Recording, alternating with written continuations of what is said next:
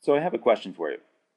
We know that force is inversely proportional to the square of the radius. And so as you're leaving the Earth, the force between you and the Earth is going to go down in proportion with the square. So if you're twice as far away from the Earth, then force is going to be 1/4 as much.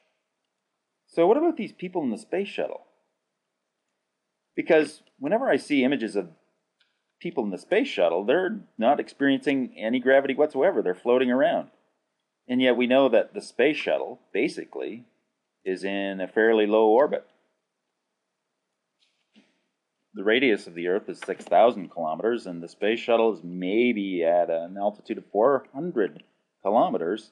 And so it's really not very far out there. So what's happening with our proportionality? Why is it that the astronauts appear to be experiencing complete weightlessness when they're in the shuttle? Anyway, answer me that.